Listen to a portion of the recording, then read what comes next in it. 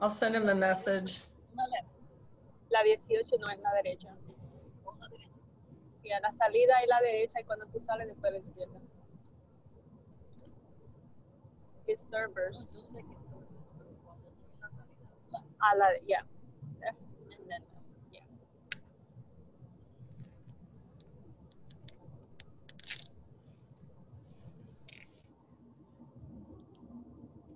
We're live? We are live. Okay, great. Welcome everyone. We will give a couple of moments just for the last few that are getting admitted through the waiting room to join us. But thank you for your patience as we work through just a couple technical things to get us set up and ready. I think we're ready. Yes. We are ready. Okay. Thank you, Melissa. Okay. Well, thank you all for joining us today. We have an exciting topic. As you know, Education USA works throughout the globe to help students identify schools, universities, colleges that are their best fit. There are so many options of institutions to choose from, but it is more than just which institution. There is a diversity within the US that's important to also consider. Location, population, climate, many different choices. And so we are excited today to have a variety of institutional representatives join us and talk to us a little bit about where their institutions are located, the factors for you to think about as you are making those choices. So I will hand it over to Christy to kick us off. All right, thank you very much. We're really happy to be with you today and to share a little bit of information about the U.S.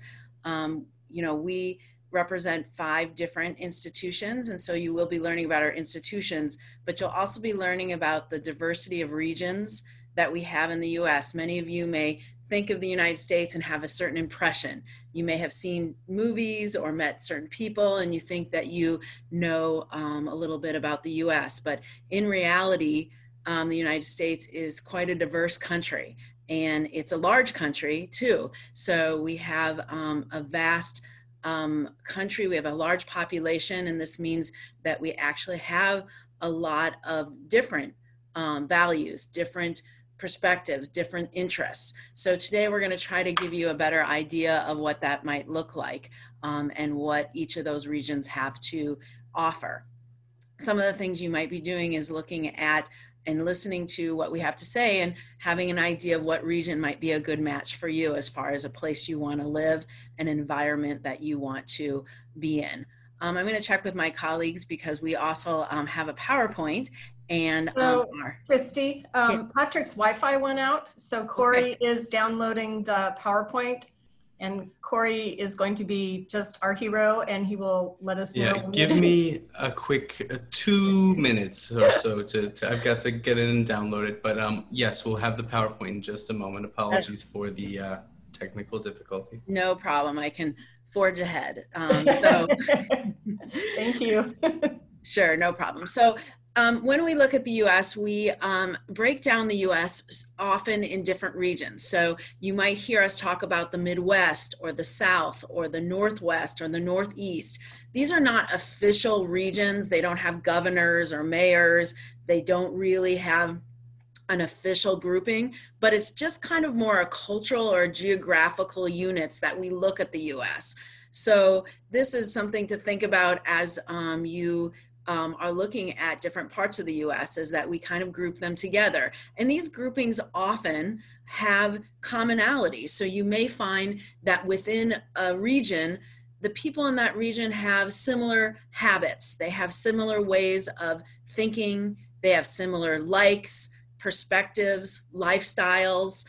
Some of this may have to do with the climate. Some of this may have to do with the types of cities and the geography in that area. So there's a lot that impacts the different personalities of each of these regions.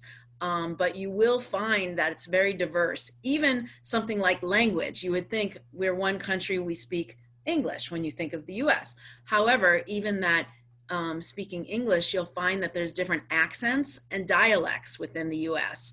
I always tell the story, my parents actually grew up in New York City. And so right when I was young, they moved to Iowa. So they moved to the Midwest. And my mom has a New York accent. So people in the Midwest are very confused because my mom pronounces words different ways than people in Iowa do. So sometimes they look at her oddly and can't quite understand what she's saying, even though they're speaking the same language. So you're going to find that within the US, there are these different accents and dialects. And that's one thing that's very diverse about the US too. I think also one thing that we pride ourselves in the US is the diversity of the people here.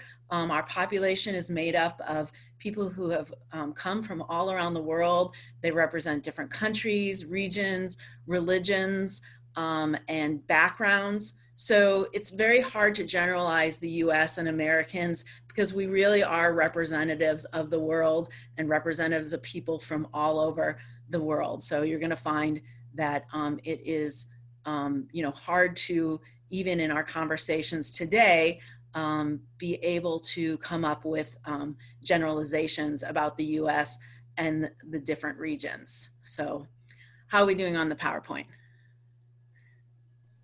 30 seconds. 30 seconds, okay, wonderful. So one thing that we're gonna see in the PowerPoint is that we're trying to get across is this idea of the different ways the different regions in the US approach things. One of the slides that we're going to introduce to you looks at the different impressions that people have of each other in the US. So I think you guys may find this in your own countries that, people from the North have impressions about people from the South, people from the West kind of think something about the people from the East. And this is true in the US, and not all of these are accurate impressions or true impressions, but they are ones that people think, and they're very interesting. And now that we have the PowerPoint, instead of me trying to explain those, I'll be able to show those. So I think Corey's gonna, when he gets a chance, flip us to, I think we talked about that. Yes, this is, go one back for me.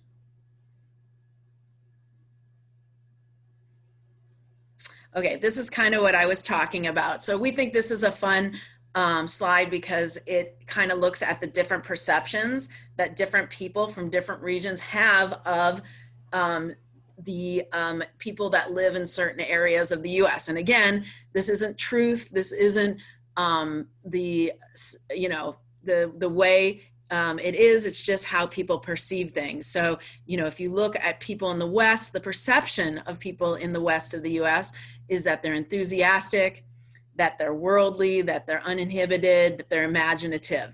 And so somehow people have this perception that that's people from the, West, while when they look at people in the South, maybe they look at people that are more polite and easygoing, suspicious. I'm not sure where that comes from, but that's something interesting. And then we always like to give Corey a hard time, although you see that he is very nice. He's our hero today. But the perception of people in the East is more aggressive and maybe also impatient and rude. So, this idea that even within the US, we have different ideas of who we are in different regions. Next slide. So some other things to show the differences in the US that we wanted to share. This one asks which state is more of a dog state or a cat state. The US is very much a country of people who love their pets. So you'll see up north in the northern states, there's very much a preference for cats. So that's good. I'm a cat person. So you'll find that people in the north like their cats, where more in the south, it's more of a dog country. So you're going to find that that's something that is a difference. I mentioned this before, and that's the diversity in the US. And I think this is really important because we, when we talk about the US, we can't talk we can't leave out the idea that there's a lot of diversity. The first slide shows the largest religious traditions, the second largest traditions in each state. So you're going to find that the states that are in yellow, besides Christianity, the second largest religion practice is Buddhism. The states in green, it's Islam, and pink is Judaism. So again, this idea is very prevalent that you might think of the US as a Christian country, but there are other religions and other practices that are very practiced. In fact, from Iowa, and the mother mosque of the North America was built in Iowa. So there's things that surprise you in the US. Otherwise, one thing that we kid about is, and I mentioned that we often refer to things or have different language differences between the regions. And this is the big question. What is your generic term for a sweetened carbonated beverage? And you'll see here that throughout the US, we even call that one thing different. So in my region, we refer to it as pop. Out where Corey is, it's more thought of as soda. Down where Sarah and Lynn are, they might refer to it as Coke, even if it's a Pepsi, they call it a Coke. So you're gonna see this kind of difference. So I think in the end, what we're really trying to say is the US isn't one country. You cannot describe it in one way. You can't think of it in one way because it's very diverse. And what we're gonna do now is introduce each region and give you an idea of the personality and the aspects of each region. And you're going to have to listen to me keep talking because I'm going to be start with your first region, and that is the Midwest. So Midwest, central part of the US, these are the states that are represented in the central part of the US. Next slide. So you'll see that there are several states that make up this region, and they often consider this region the heart of the US. Next slide. So you'll consider this America's heartland. I think people call it that because obviously it's the central part of the US, but it's also the part where a lot is grown. There's been a lot of innovation and a lot of good things that have come out of the Midwest. So it's kind of in a very, just like the heart is a very central part of your body and helps, kind of feed everything. The Midwest is thought of the heart of the US. Now, when we think of the Midwest, we also think of a lot of different types of areas. So we have small towns. We have a lot of small towns or college towns. These are smaller cities. We also have big cities. We have one of the biggest cities in the US is in the Midwest, and we have a lot of farming communities. So if you're looking for an area that offers all of these types of things, we have those. You're going to see that the largest city in the Midwest is Chicago. This is also the third largest city in the United States. It's an amazing city, has a lot of culture, has a lot of shopping, has a lot of history, lots of things to offer. And so it's a great city, but there's other cities in the Midwest such as Detroit, St. Paul, Milwaukee, Minneapolis, and St. Louis. These are all really great cities that are in this region.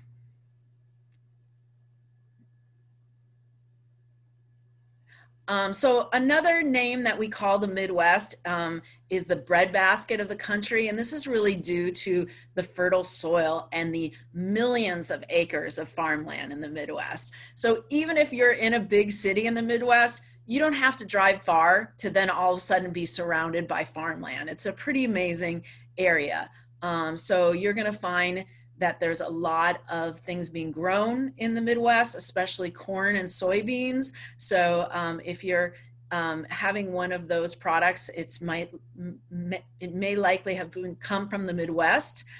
Besides the vast landscape and farmland, we also have some of the major waterways in the United States. So you're going to find the Mississippi River, the Missouri River, the Great Lakes are all located in the Midwest. These are great for entertainment. They're great for if you like nature to go and visit, but they also mean that we have a lot of ports and transportation and manufacturing and things that are moving from one place to the other because of these waterways. So that's the reason that the Midwest is home to many Fortune 500 companies.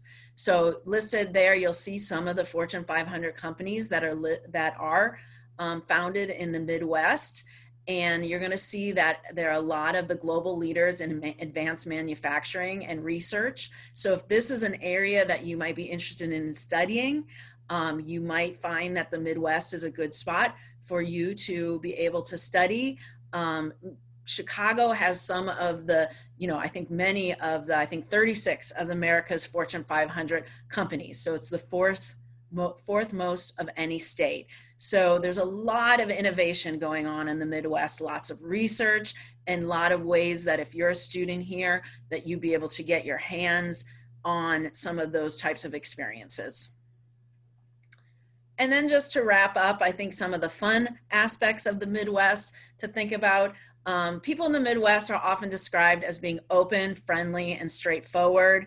I'm from Iowa, and there's something called Iowa Nice. Sometimes students come here and they're confused because everyone's saying hi to them and asking how they're doing, but that's just kind of the way of life here. People are friendly, people help you out. It's known to be very safe in many of the regions of the Midwest. So I think a lot of people come to live here and are very comfortable. As I mentioned, my parents moved here from New York City and they loved growing up in New York, but now their home is Iowa and they wouldn't go anywhere else. So the accent here in the Midwest is known to be a pure English. So you're going to find that the way people speak English in the Midwest is the standard English. So if you're coming to learn English in the US, some people like to come to the Midwest because the way we pronounce words is kind of the standard English language, and it's nice to be able to hear that and emulate that. Some other fun things just to know is that if you come to the Midwest, there's some great places to visit. The Gateway Arch is in St. Louis. Sears Tower, largest building in the US, is in Chicago. And then if you like to shop, you cannot miss the Mall of America. So that's one of the highlights. So let me talk about a little bit about my university. And that's the University of Northern Iowa. You can see here a beautiful university located in Iowa. We are a public university and we offer master's and bachelor's programs for students. So maybe something that you might be interested in. Next slide. As I mentioned, we are a public school and we're a medium-sized university. So as you look at the United States, you're going to find schools that are small, some that are very big, but we're kind of medium-sized, and we pride ourselves on the fact that we offer an environment where students can get involved, can get a lot of help and assistance and support, because we're not such a big school. We are really focused on helping students. We do have a diversity of programs, as I mentioned, 90 different bachelor's programs and 50 different master's and PhDs. And those are in the areas of our College of Business, our College of Humanities, Arts and Sciences, College of Education, and Social and Behavioral Science. So later on, you'll have my contact information. I'll be happy to tell you more about some of those programs. Next slide. So some of the features that we like to share about the University of Northern Iowa, beyond the diverse programs we offer, I'll also mention the small class sizes. 27 is our average class size, but as you get into your major, or if you're a grad student, you're looking at more, maybe 10 to 15 students. So, why not go to a school where you're going to get a lot of attention, personal attention? You're going to be able to really get involved in your classes and in research and in activities. So we think that's a real advantage. Also, I'll mention that we have students from over 60 different countries. So you'll meet students from every part of the globe and you'll be able to get engaged with those students. Next slide. As I mentioned, you saw the picture of our beautiful campus. We have a park-like campus. So if you're looking for like the quintessential US university that you see in movies where there's, grass and old buildings and little squirrels and bunnies jumping around, that's kind of our campus. We have a bell tower in the middle of campus that rings on the hour. And then as you're on campus, we have 65 different buildings. So you'll have your academic buildings, your residence halls, and your buildings to, we have buildings to do sports in, we have a huge library, we have areas to be social. So it's like a little city, and you'll be very comfortable there. As you noted here, we were ranked one of the safest campuses in the US. So that's something that I think is very valuable. You'll feel very comfortable there and at ease, and there'll be a lot of people there to help you. And then just looking at student life, one of the benefits of going to school in the US is what we do outside of the classroom. So that is the opportunity to get engaged. So at UNI, you'd be able to do research, you'd be able to work on the campus, you can join clubs and organizations. All of these things are going to help build a resume when you're looking for a job or looking for further education. We have 93% of our students graduate completing some sort of field work. So your resume is going to have this kind of breadth because you are able to access these types of activities and internships, and employers are going to want to see that. And in the end, 94% of our graduates are able to find jobs or opportunities in higher ed when they graduate. So we have a really high success rate. So next slide. So that kind of wraps up a little information about the Midwest and about University of Northern Iowa. Thanks for your patience on our start there. But I'm going to pass it over to Patrick, and he's going to talk about the wonderful aspects of the Northern Great Plains. Thank you, Christy, and apologies to everyone. Right about 9:01, the entire internet in my neighborhood went out, so I'm on a hotspot. So if I do cut out again, feel free, fellow panelists, just to move on to the next region if anything goes awry. So as Christy said, I'm Patrick Morrison. I'm with the University of South Dakota, and today I'm going to talk about the Northern Great Plains. So these are the states in red, mainly Montana, Nebraska, North Dakota, South Dakota, and Wyoming. So, this part of the country is really known to a lot of Americans for the national parks in the region. So the first official national park, Yellowstone National Park, is in this region. We have 6 of the 62 kind of major national parks, plus another 9 national monuments, including the first national monument, Devil's Tower in Wyoming. So yeah, most Americans that come to this region for tourism come expressly to visit the national parks. So about 13 million visitors a year come to the region, and about 4 million go to Yellowstone. That's okay, Corey, you can go to the next slide. So wide open spaces, as you can see here, it's a pretty sparsely populated region, but quite large. So it's about, for Philippines, for context, if you're familiar, it's about 4 times the size of the Philippines, but it's about half the size of Saudi Arabia. So obviously Saudi Arabia is one of the world's largest countries, but yet we're about half the size of Saudi. So we have about 5 million people spread over 1.2 million square kilometers. So of the top 8 least densely populated states, all 5 states in the region fall in that number. So that being said, there are still cities and population centers. In fact, most people in the Northern Great Plains do live in, cities and towns. So Omaha, Nebraska is about 1 million people. Lincoln, Nebraska is about 330,000 people. Sioux Falls, South Dakota, Fargo, North Dakota are both about 250,000. So if you do come to study in the Great Plains, you're most likely going to be in one of these cities or other, cities of 10 to 30,000 people. You're not going to be out in the middle of nowhere with a 3-hour drive to the next town. Next slide. So this is the main economic input in a lot of the region is natural resources. So we are leaders. So North Dakota leads the nation in wheat production. They go back and forth with Kansas every year. Wyoming is by far the largest producer of coal in the United States. North Dakota is number 2 in crude oil production. Strong mining history in western South Dakota, Montana, and Wyoming. So silver and lead mines in Montana, gold in western South Dakota. So there are schools like Montana Tech, South Dakota School of Mines and Technology, University of Wyoming that really do excel in mining and metallurgical engineering and related programs because of that. And then the schools focusing on agriculture production, University of Nebraska Lincoln, South Dakota State, North Dakota State are quite good in those areas. So if you are interested in anything animal science, plant science, egg business, those sorts of things, you can get pretty solid programs in the region. But also green energy is an increasing emphasis. We're seeing increasing importance in this region. So one of the largest producers of, we're the region's one of the largest producers of hydroelectric power. About 20 billion kilowatt hours of hydroelectric power produced in these 5 states. Wind energy is rapidly growing. And of the top 10 states for green energy production that produce the most green energy, 3 of the states in this region are in that top 10. So it is very much a emphasis placed on that.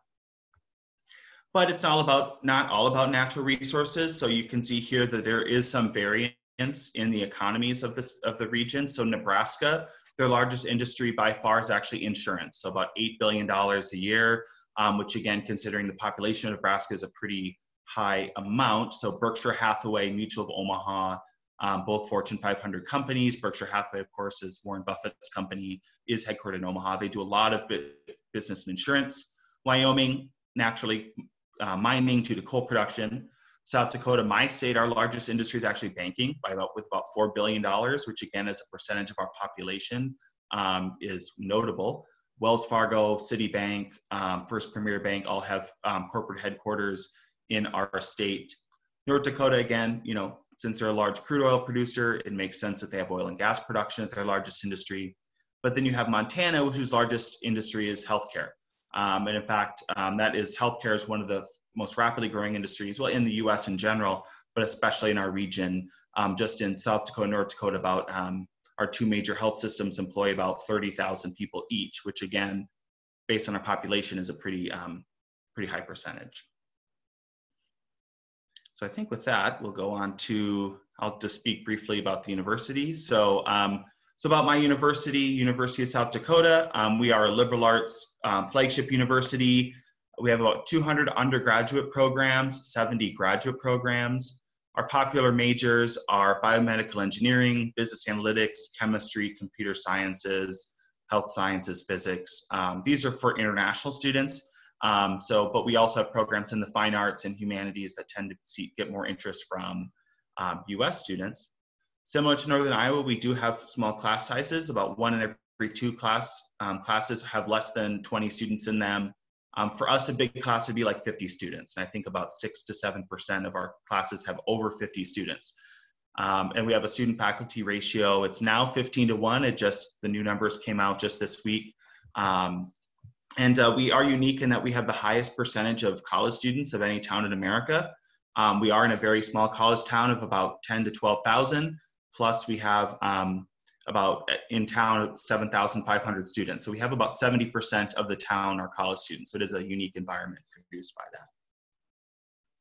Next slide. So some unique programs, we of course have things like biomedical engineering, but I kind of wanted to talk about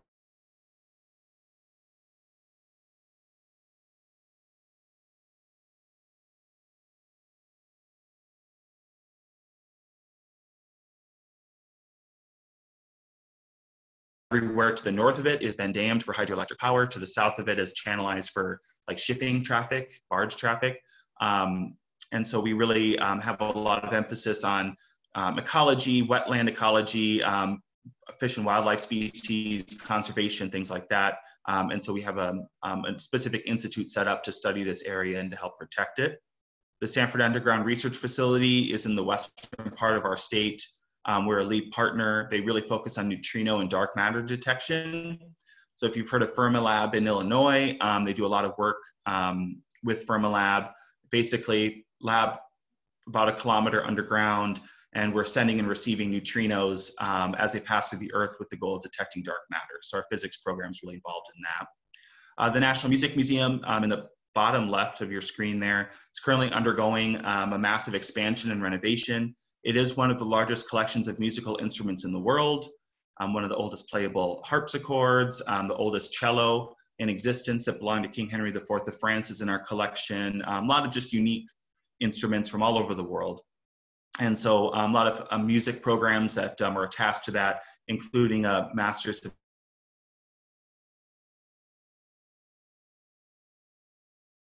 Institute of American Indian Studies. The university is located on the lands of the Great Sioux Nation, and so we have a major emphasis on studying Native peoples and languages. We have an oral history center, and we just received a significant investment from the Doris Duke Charitable Foundation, just announced on Monday because it was Indigenous Peoples Day here in South Dakota. So that's really just Indigenous rights of Indigenous peoples. It's perhaps an interesting program for you. And then last slide, just want to touch on our affordability. That is what we're known for in the region. We are the most affordable flagship university in the United States. Both graduate and undergraduate tuitions about $12,800 per year, have a very low cost of living, as Christy talked about in her opening slides. We do have merit scholarships available for undergraduate students, and then assistantships for both MS and PhD. So if you do have any questions about USD, our contact information will be at the end of the presentation. And with that, I will turn it over to Corey to talk about the Northeast. Thank you, Patrick. And yeah, hopefully I can do this all walk and change the slides at the same time while talking. Again, my name is Corey Cottingham. I represent the New York University Tandon School of Engineering. We are located in Brooklyn, New York, which is part of the Northeast region of the United States. So here on the slide, you will see some of the, or rather the states that comprise the Northeastern part of the country. We are relatively small geographically, but historically have a lot of significance in terms of the development of the United States, and we'll talk about that a bit more in a moment. So the Northeast is the most densely populated region of the United States. We have around 55 million people with only about 5% of the land area. So about 85% of our people are living either in cities or towns throughout the region. One, I think, misconception, though, is that the Northeast is just this megalopolis, the giant city that runs from Boston down to Washington, D.C. But we are actually covered 60% in forest as well, and do have everything from mountains to a beautiful coastline along the Atlantic Ocean with plenty of small and mid-sized towns in between. So if you're looking at the Northeast, we do have great large cities, but we're not just that for those who are looking for a bit more, a smaller place to do their studies. The Northeast as a historic center of arrival to the United States for both Europeans, people from Asia, Latin America, the Middle East, and everywhere in between, does have one of the highest levels of diversity of all of the region. About 16% of the residents of the Northeast were born outside of the United States, and that's about 21% of the total foreign-born population of the U.S. And in fact, here in New York, 1 in 4 of our residents were born outside of the United States, and we are the most linguistically diverse city and region in the world, with around 800 languages being spoken in New York City alone. And about half of New York City families speak a language other than English at home rather. So wherever you are coming from, you will be able to learn from people of diverse backgrounds and also to connect with a community of similar backgrounds when you want to perhaps speak your own language, food, and otherwise interact in that way. The region is one of the most religiously diverse as well, with only around 65% of our residents identifying as some form of Christian. About 25% are non-religious, and around 10% would be of other faiths. So wherever you are coming from, the Northeast will welcome you with open arms. We are known for the strength of the economy in the Northeast as the historic center of manufacturing, which has transitioned not wholly, but in the most part to a service-based economy. And you will see some of the major Fortune 500 companies listed on this slide. We do represent 23% of the total gross domestic product of the United States. And as I mentioned, that's on about 5% of the land area. 162 of the Fortune 500 companies, the largest companies in the United States, are based here in the Northeast, and our economy is comparable in size to that of Japan. So we have a lot of industry, a varied types of industry, and that provides plenty of internship and job opportunities for students who come and study with us here in the Northeast. There is, I think, especially outside of the United States, sometimes an perhaps unnecessary focus on the Ivy League, which are some of the oldest and most prestigious universities in the United States.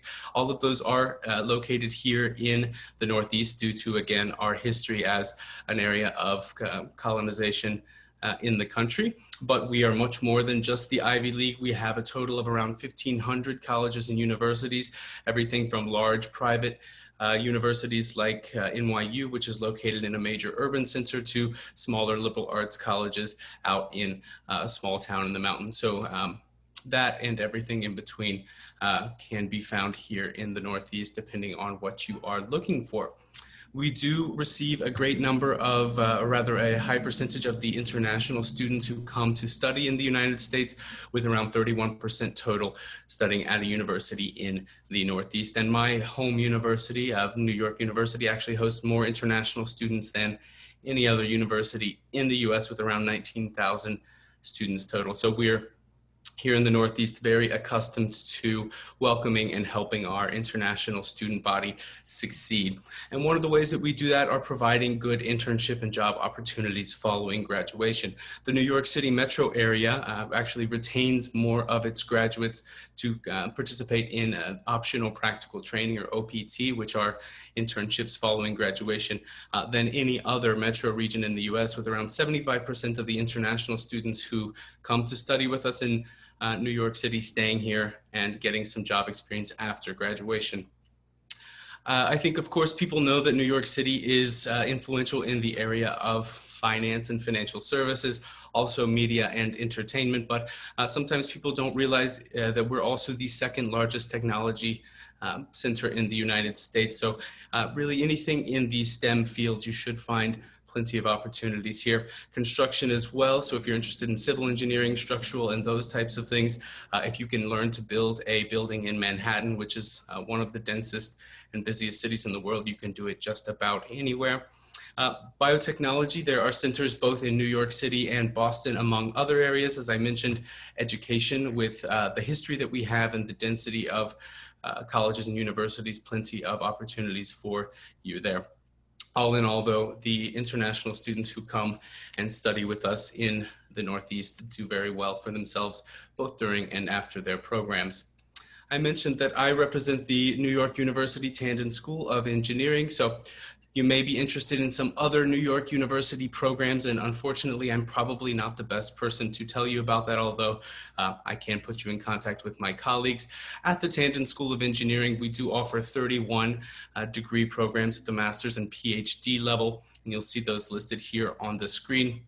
One of the things that we like to and actually there's a typo on this slide, I think, but we are very proud to offer flexible classes in that our students are able to do some coursework online, to do it in the evenings, and even on Saturdays in some cases, so that you can participate in an internship concurrently with your program of study. You don't have to do it during a break in your classes, but rather do so at the same time that you are studying during the semester.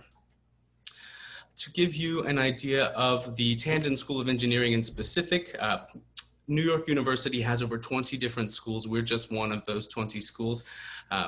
NYU has around 60,000 students total, so it's a very large, the largest private nonprofit university in the US, but the Tandon School of Engineering has around 5,500 students, which is evenly broken down between undergraduate and graduate students. So we do put a focus on supporting our master's and PhD students, and that shows in the amount of research funding and other resources that we devote to supporting those students.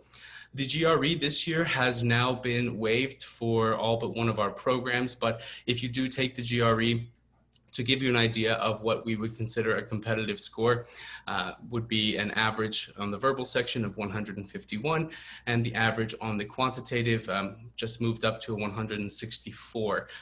So to give you an idea of students who submit scores, that would be what we would consider a decent score for you to have. We look at a minimum GPA of 3.0 out of 4, and we'll convert your international transcripts into a US style GPA after we receive them and do an evaluation.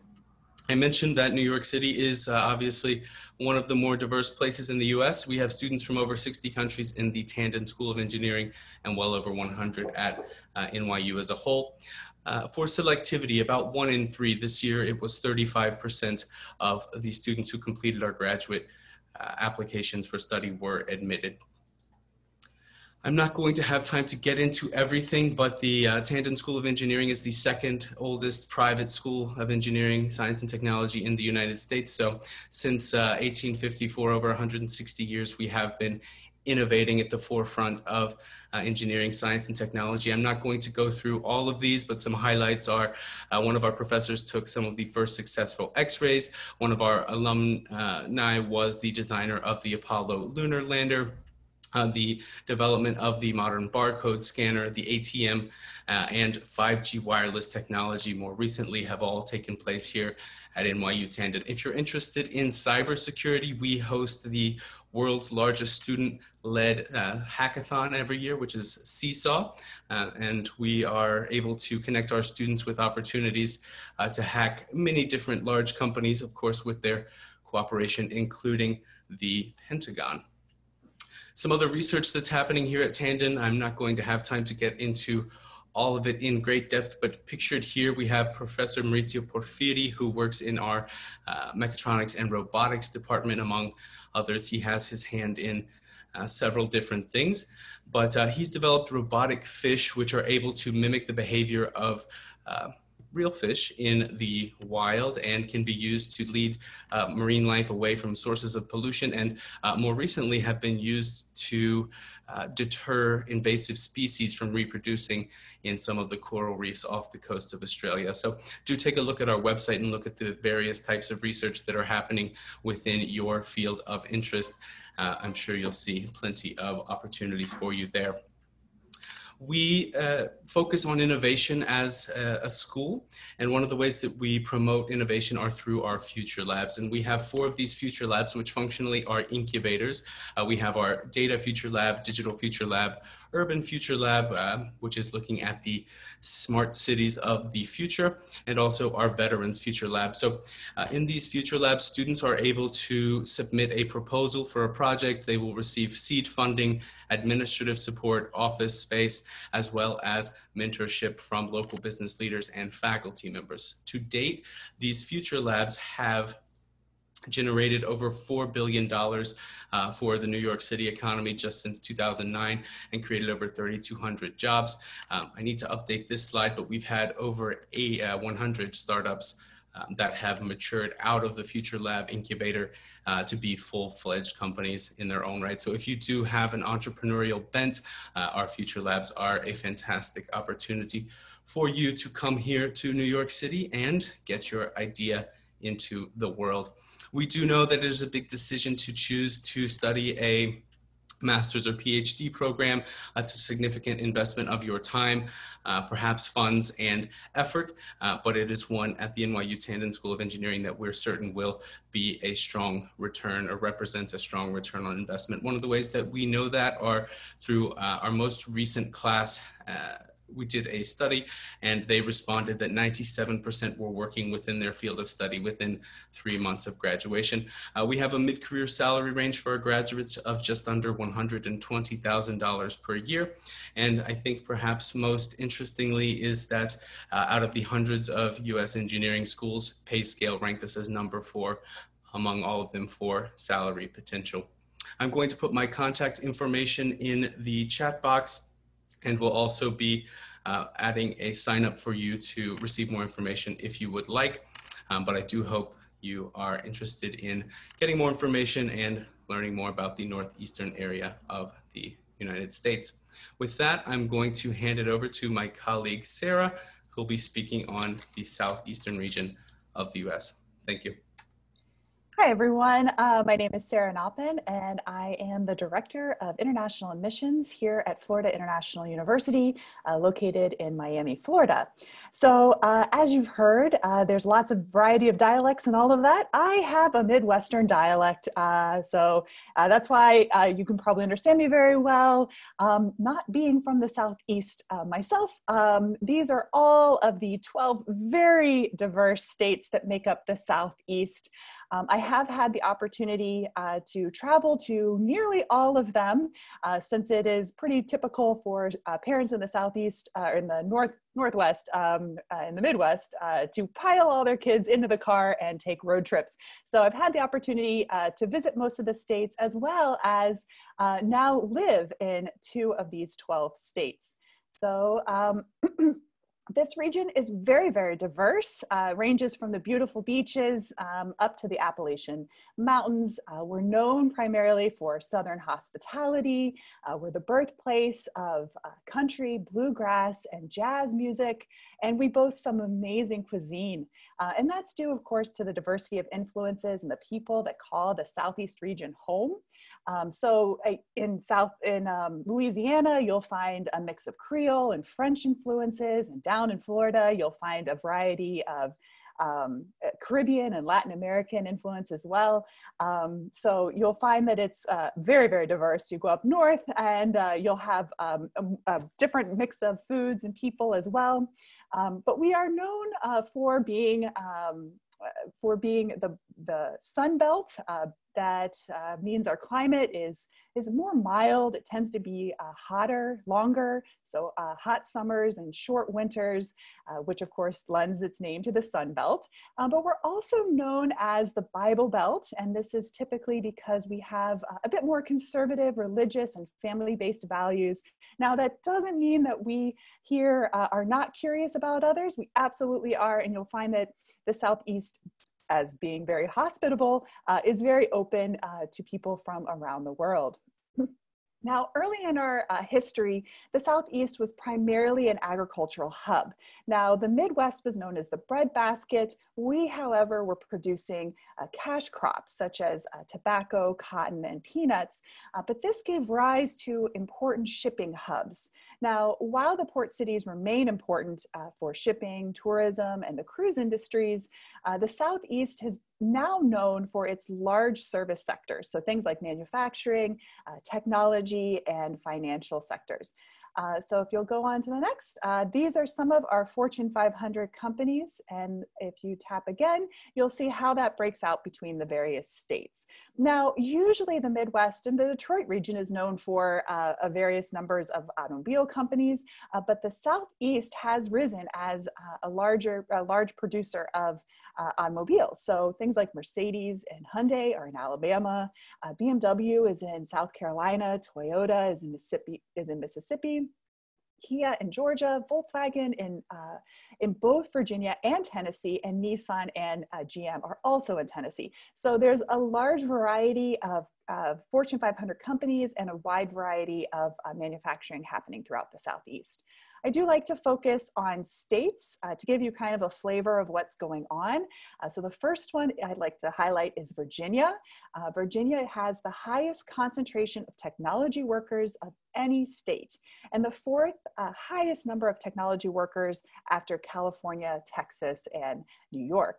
Computer chips became the state's highest grossing export back in 2006, and Northern Virginia, which was once considered the state's dairy capital, now hosts software, communication technology, defense contracting companies, and this is primarily due to the Dulles Technology Corridor and the Tysons Corner area. And this is, of course, due to the proximity to Washington, D.C., and a lot of the defense companies that make that area home. The state also has the highest average and peak internet speeds in the US and the 3rd highest worldwide. And Northern Virginia's data center can now carry up to 70% of the nation's internet traffic. And back in 2015, the region was the largest and fastest growing data center market in the nation.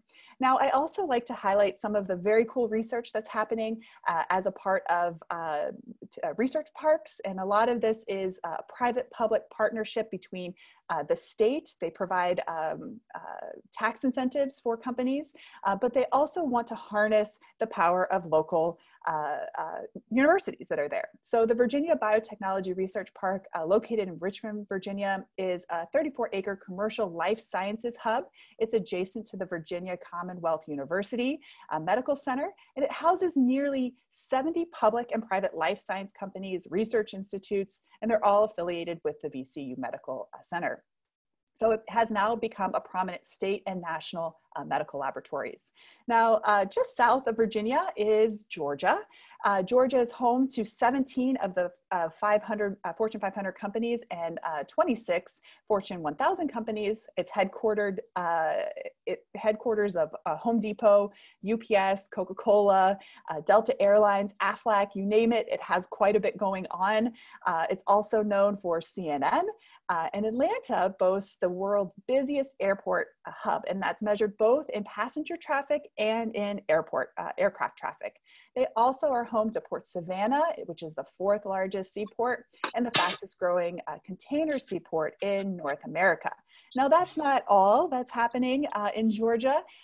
Most people think of California when they think of the film industry. However, Georgia boasts that more top grossing films are filmed in Georgia than anywhere else in the world.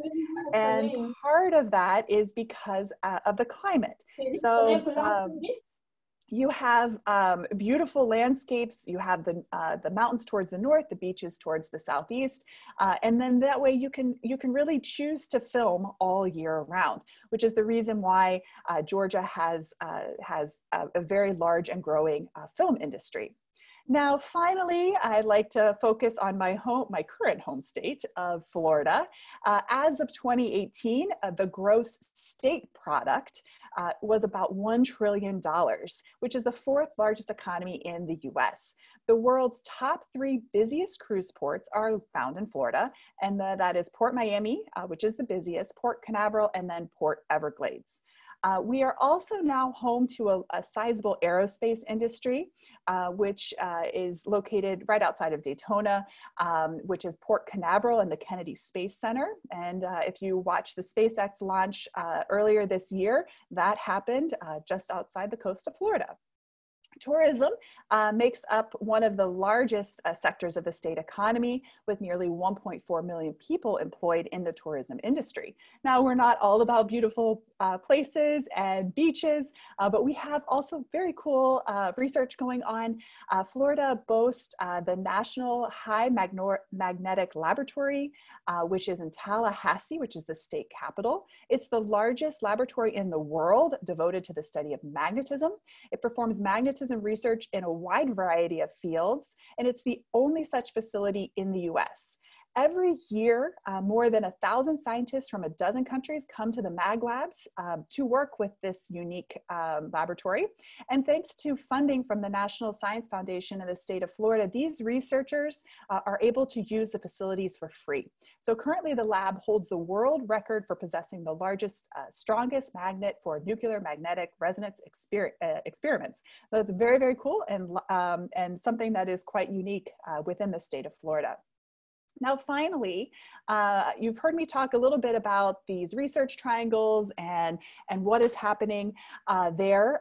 So I'd like to highlight a few more to give you a sense of some of the very cool research that's going on, and often what you can find at other universities throughout the Southeast. So the Research Triangle Park in the Raleigh-Durham urban area is located in North Carolina, and it has emerged as a major hub of technology, governmental, and biotechnology research and development. The park hosts one of GlaxoSmithKline, and if you're not aware of this company, they're a British multinational pharmaceutical company, and it has their largest R&D center with about 5,000 employees. This research park is also home to Cisco Systems. Cisco Systems is a large multinational technology conglomerate, and they're located in California, but they have one of their largest headquarters outside of California, also in this park with about 5,000 employees. So this is their second highest concentration of employees outside of Silicon Valley. And the National Park Institutes and Health Institutes are really very cool things happening there across the board. Now, we also don't think very much about Alabama sometimes, which is unfortunate. The Cummings Research Park in Huntsville, Alabama is one of the largest research parks in the world. It's the second, actually, largest research park of its kind. And they're doing a lot of very cool research as well. I can't find my notes, one second. So they have a mixture of Fortune 500 companies, one of the largest local international high-tech space and national defense agencies are in this park as well. So it becomes a thriving incubator of competitive industry, innovation, and higher education institutions. And finally, I used to live in Columbia, South Carolina, and so I like to highlight them a little bit. They have the nation's only National Science Foundation funded industry that is a cooperative research group dedicated to fuel cells and fuel cell research. So with that, I will give you a little bit of overview of my institution, which is Florida International University, or FIU for short. This is our beautiful beach, South Beach. We are located about 15 to 20 minutes outside of the beach itself, closer to the airport. So you'll find that it is very park-like, it is very safe. It's a little bit, again, outside the city, but you can still use the city as, like your home base as well. So you're not too far from the beauty of the beach, if that's what interests you. We do have a variety of rankings that I like to highlight. FIU is the fourth largest public research institution in the US. We have more than 56,000 students from all over the world. Our primary student numbers actually come from Latin and South America. Of course, that's due to our location in Miami. We've become the gateway of Latin and South America. So many companies from Latin and South America headquarter in Miami in order to do business with the rest of the US and rest of North America, as well as quite a few US companies headquartered down here to do business with Latin and South America. And on the next slide, you'll see some more of our rankings that I like to highlight. We've been in the news more recently for hurricane season. Thankfully, we have not experienced them this year, but our research that's happening as part of our engineering school, we have the Wall of Wind, which is a hurricane simulator. It's 12 gigantic fans, which make up Category 5 hurricane research. The idea is we want to make people safer, and we want to make sure that we're building buildings to withstand natural disasters. We also have the Aquarius Marine Base, which is located just outside of Miami itself. It's located in the Florida Keys, and there we do a variety of research that's happening both with marine life, but also we work with NASA to help train their astronauts to understand what it's like to be up in space. Because again, we are very close to the rest of Latin and South America, we have one of the top ranked international business schools. We also are well known in the city of Miami for our Art Deco, which has given rise to one of the best architecture programs in the US.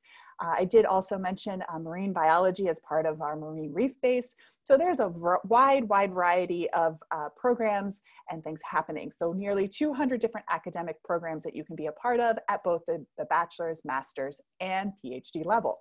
And finally, the next slide will show a few more of our exciting research labs and other things that are happening. I'd be remiss not to talk about the SOBI, which is South Beach Wine and Food Festival. That's part of our hospitality school. This huge event each year is a production actually of the Food Network. It started as a FIU event, but our students continue to run the entire event. And a lot of the money that is raised through this effort comes back to our students in the form of scholarships, and a lot of great practical experience that our students get in actually facilitating a large event. So hospitality, of course, is one of the major things that we're known for. And of course, at FIU, we excel in this area. Now, we like to also have fun down here in Miami. So pre-COVID, we were doing a lot of on-campus events. This is our Summer Fest. So each year, we have large concerts for our students that are completely free. We have more than 300 different student organizations. You name it, you can probably find your niche. And if you don't, you can always start it. So a wide variety of things for you to do, both inside the classroom and outside, because we want you to be a very well-rounded student when you leave FIU.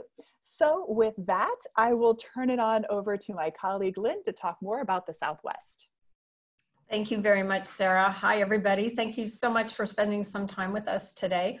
I'm going to talk to you about the Southwest portion of the United States, which comprises of 4 different states, the 4 here in the red. You can see it's a very large landmass.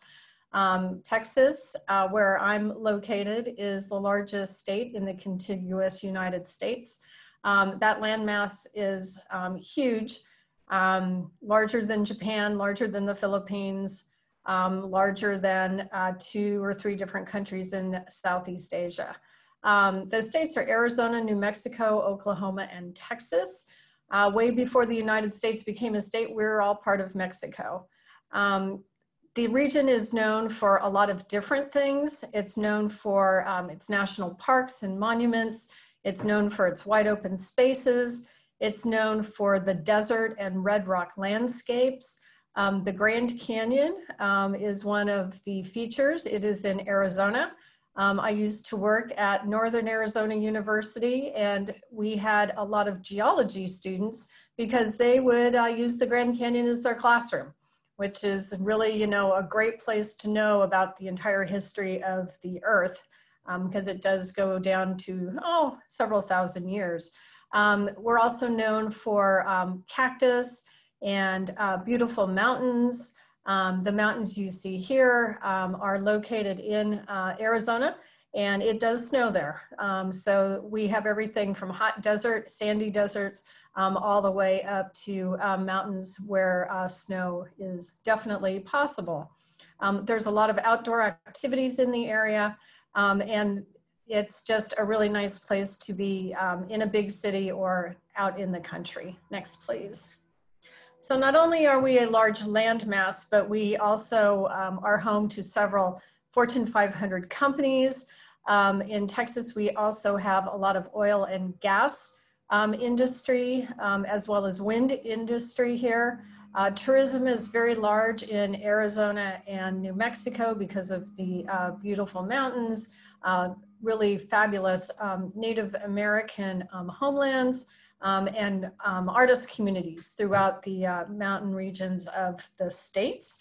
Oklahoma is also known for oil and gas, as well as tourism and some really beautiful nature areas.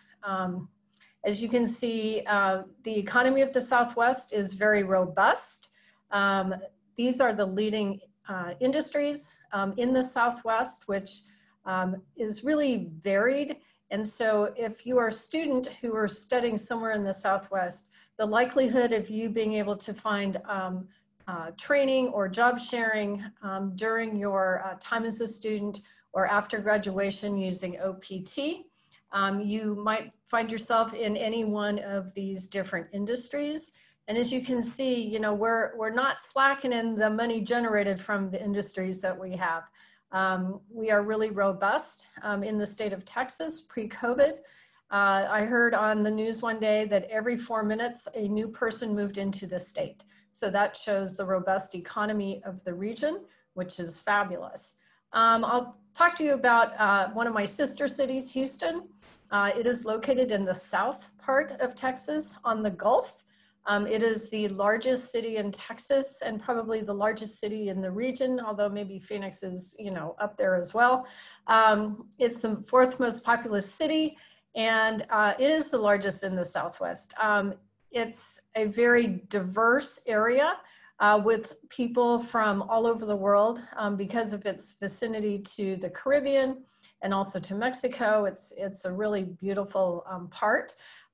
You can see sort of the urban city light, and then also, you know, the kid on the skateboard in the skateboard park. You know, that's a big thing here in the United States, are skateboard parks. There's one near my house here, and this morning on my walk, I actually saw 3 kids in there already. I guess that they're doing virtual school because, you know, I would have thought they would have been going to school, but nope, they were in the skate park. Next, please. So Phoenix, which is in the middle part of the state of Arizona, is very deserty.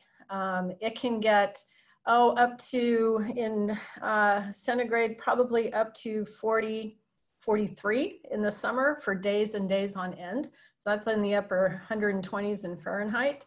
The interesting thing about Phoenix is that despite it being in the desert, it is one of the only US cities that has all 4 major sports franchises, including ice hockey. So imagine playing ice hockey in the middle of the desert. It's kind of an interesting concept. Arizona itself is home not only to the Grand Canyon, but to over 32 native peoples' homelands, including the Navajo, Hopi, Havasupai, Apache, and others. The state itself goes everywhere from the deserts, where you're going to see the saguaro cactus and the desert blooms, all the way up to the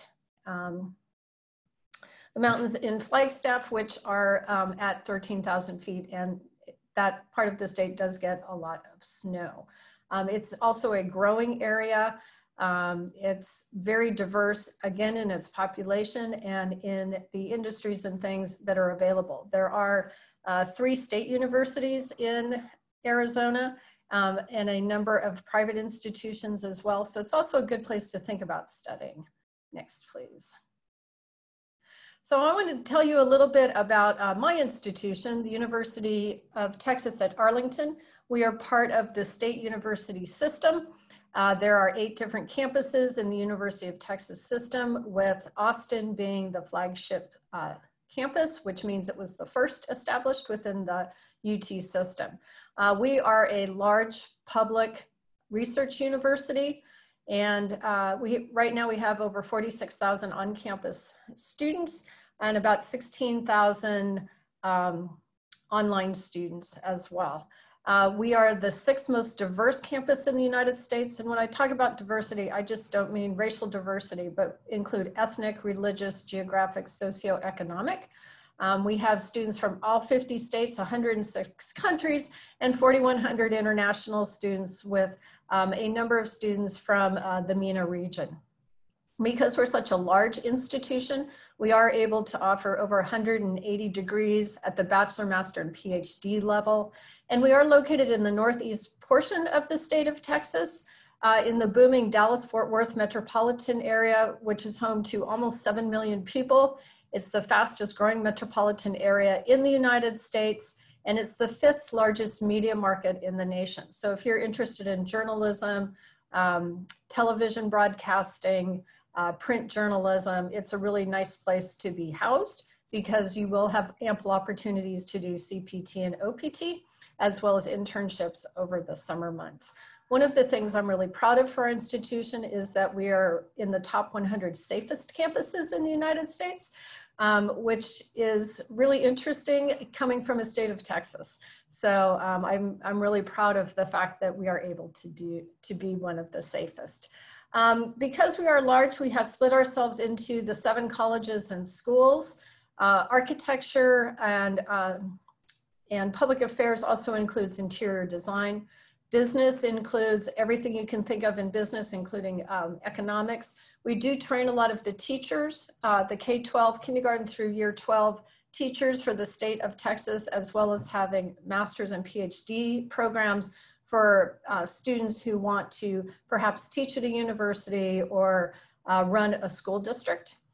College of Engineering, which is where I work, we have 7 different categories of engineering that we offer, everything from biomedical to mechanical, material science, aerospace, and electrical engineering. College of Liberal Arts covers everything from art, architecture, languages, history, political science, journalism, and music. Our art department has a studio space on the west part of campus where you can study everything in the studios, from painting and drawing to graphic arts to glass blowing. We're one of the only campuses in the United States that has a glass blowing studio, and there's a lot of glass blown art all throughout the campus because of that. Our College of Nursing and Health Innovation is open to international students. Our nursing department provides the state of Texas with 75% of the nursing staff that's employed in the state. Our College of Science includes everything from, biology, math, psychology, and everything in between. And our School of Social Work is one of the highest ranked at the graduate level. Next, please. So student life is really important. We do have a lot of on-campus housing, but there's also off-campus housing that our students do take advantage of. Some very smart local entrepreneur builders started building student-centric housing apartments, and each bedroom has a built-in desk. So you don't even need to bring your desk. It's already provided there for you in some of those off-campus apartments. Our main library in the center of campus is open 24 hours a day, 7 days a week, except for the winter holiday. During very stressful times, they build a small fence in the lobby of the library and they fill it with puppies. And so if you're really feeling stressful around finals or midterms, you can go sit in the pen with the puppies for a little bit and kind of de-stress yourself. So it's kind of a nice thing that we do offer. Each department in college does have its own private library as well. We do have Fab Labs and Maker Labs. When COVID hit, we started making the face shields that we then donated to all of the local clinics and hospitals in the DFW area. We've manufactured over 5,000 of those, so we're pretty happy about that. Recreation and sports is really important. You have to do your mental and physical health, and so having a recreation center, many different kinds of sports, 300 clubs and organizations to fill your other needs, whether it's music or cricket or singing or a pre-professional organization is great. We do offer career services that will help you build a resume, will teach you interview skills, teach you how to dress for an interview, how to hold a cup of coffee and shake hands at the same time without spilling your coffee, and all kinds of other job seeking skills as well. Next, please. So our admission process is really quite simple. All we need is the application and the fee and your test scores or your transcripts or mark sheets.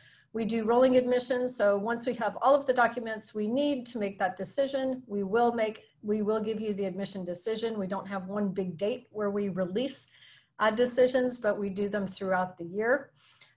Because of COVID, we are waiving all exams except for an English proficiency exam. We don't want to put any of you at risk, so we do recommend you take the Duolingo exam, which you can do from the safety and security of your own home.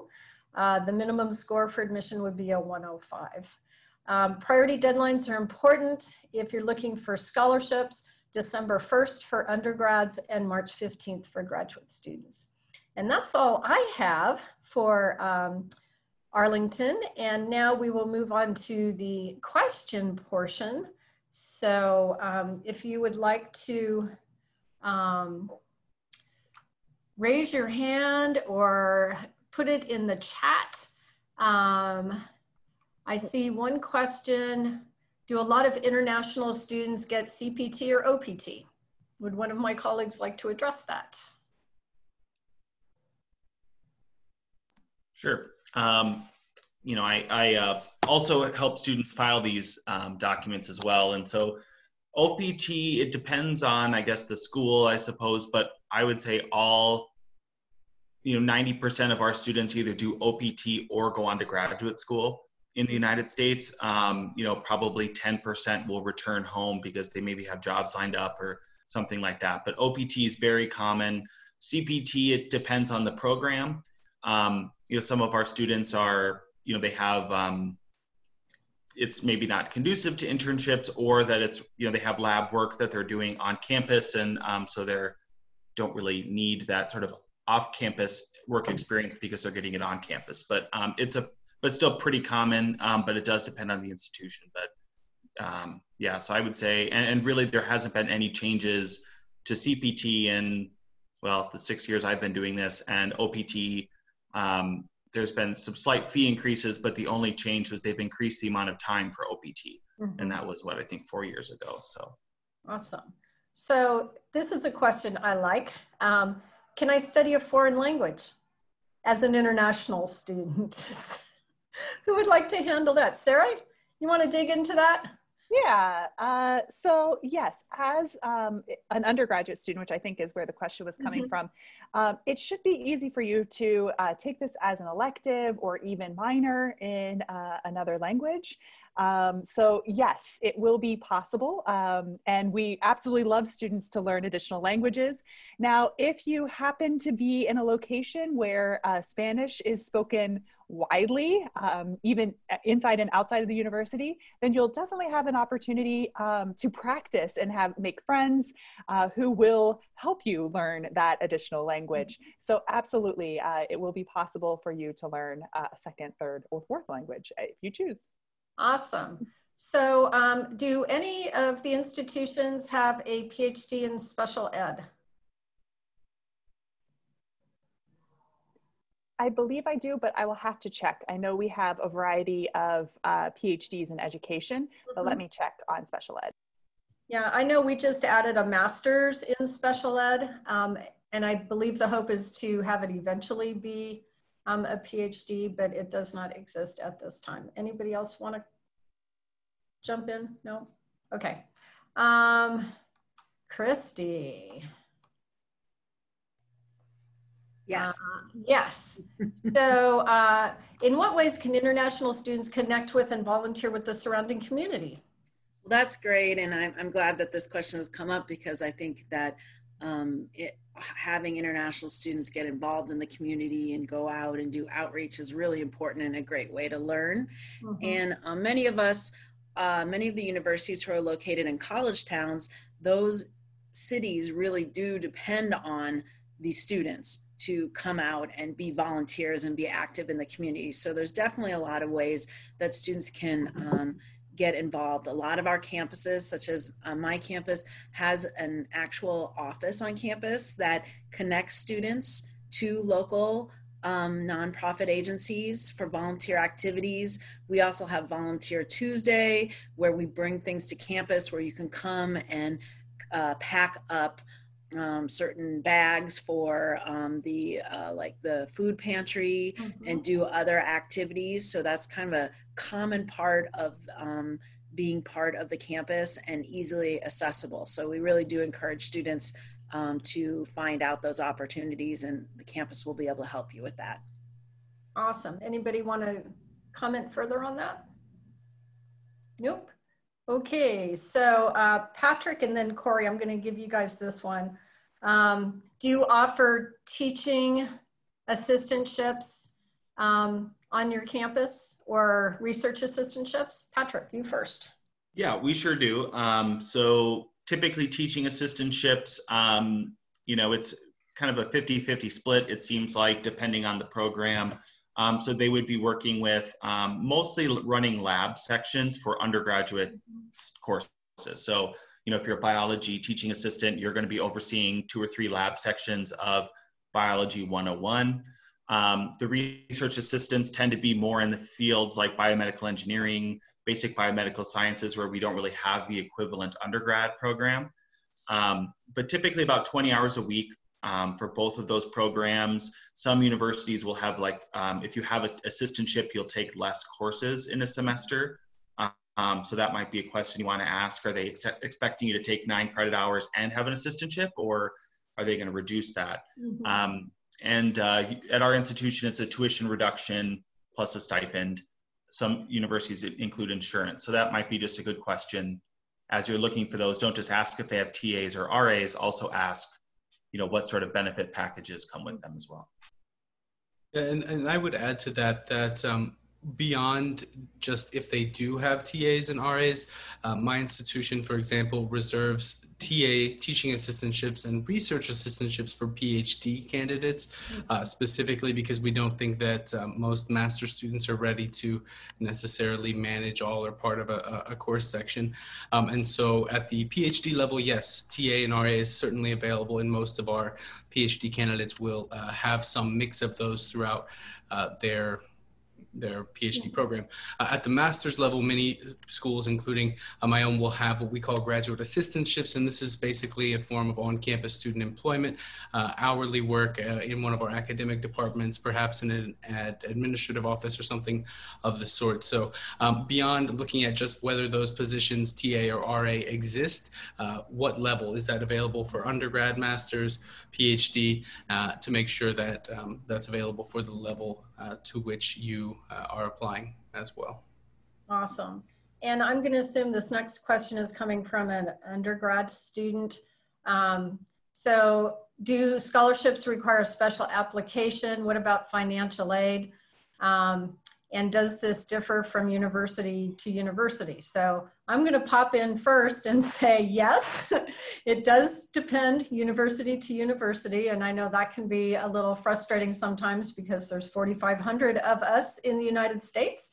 Not all of us are able to offer financial aid to international students. My university is state funded, so I can only offer merit aid or merit scholarships to international students and not meet full need.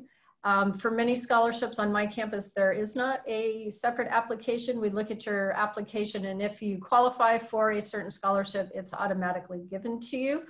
Some of them include an out-of-state tuition waiver, which vastly, greatly lowers your cost of attendance.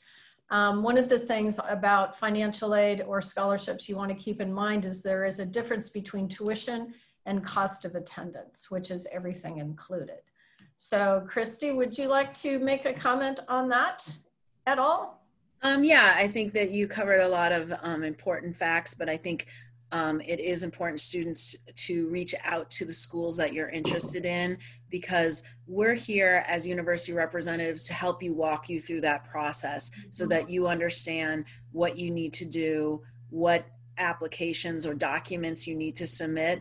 And another reminder that I'm sure you're hearing from your counselors and your Education USA advisors is the earlier you start this process, the better off you're going to be, because as students that get in early have a chance to meet early deadlines, have a chance to maybe learn about different opportunities and get all their documents in. We have a priority scholarship deadline on January 15th, and we have one common scholarship application that you fill out, and this makes you eligible for all scholarships. So that's how it works at our university.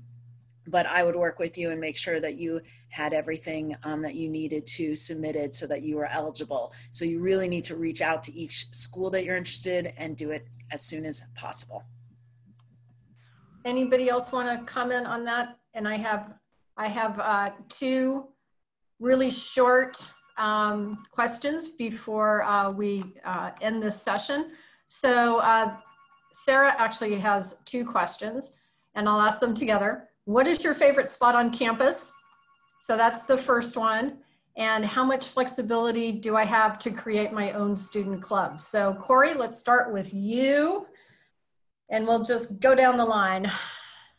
Let's see, my favorite spot on campus. So we're an urban campus. We're in New York City, so we don't really have the traditional green college campus, so to speak, but we do have Washington Square Park, which is in southern Manhattan, or the southern part of Manhattan, which is the closest thing that NYU has to a campus green. It's a beautiful area where there's music, people gathering, and enjoying themselves, just taking a little break from the city. So Washington Square Park, look it up. Awesome. Sarah. All right. Well, my favorite place on campus, that's a hard one. I'm going to say two. We have a nature preserve, which when it's a little cooler here, so usually December through March, it's really nice to walk through it and just enjoy being in a nature preserve inside of the university itself. And then there's also these like large benches that swing.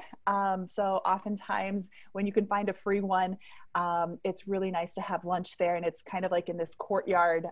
There's a fountain that's nearby, so you get to hear the water. It's just a really peaceful place. And I think the other question was flexibility to create student organizations. Absolutely. I believe you need to have you plus 4 other friends, and then you file some paperwork with our student organization office, and you get funded. So it's pretty straightforward and pretty easy to do so. Awesome. Patrick. Yeah, my favorite spot normally would be the National Music Museum on our campus. It's undergoing about a $10 million renovation and expansion, so that the building's done, but it's going to take another year to get all the instruments loaded in. But that's always a neat space to go, and every Friday they have brown bag lunches where you bring a lunch, and they have people from all over the country, in the world really, that come and play the instruments or give talks on it. But so right now, other than that, I would say the Student Center, it's just a fun place just to sit and have lunch and kind of see the students and the DJs on Fridays, and the energy there is kind of nice when you're feeling kind of bored in your office to get out and see that people are actually having fun. Christy.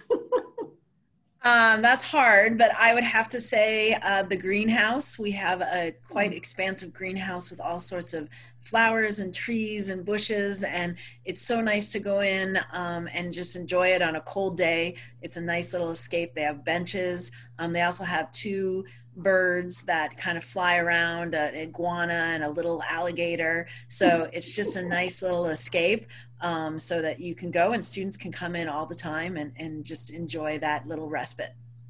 Nice. And for me, my favorite place on campus is the architecture gardens. There's a lot of student-built outdoor sculptures, and there's also a beautiful fountain, and it's very treed, and it's green, and it's a very quiet spot in the middle of campus. And when you're sitting there, you don't realize that a 4-lane traffic road is only about 200 yards away. It's like, it's so enclosed that you can not even hear the traffic. So it's really quite nice. None of us said an academic building, so I don't know what that says, but I think it says that there's a lot of great things to discover on US campuses. Absolutely. And I also noticed none of us said our own office, right? But I know many of us haven't seen our own office in many months, so we're pretty much all working remotely. So this last screen, has all of our contact information on it. Do contact us if you do have questions that you'd like to know about. We know that this recording is going to be made available to you after the fact. We just really appreciate your time spent here with us today. We hope you learned something, and we do look forward to hopefully seeing some of you on our campuses in the near future. So thank you all so much.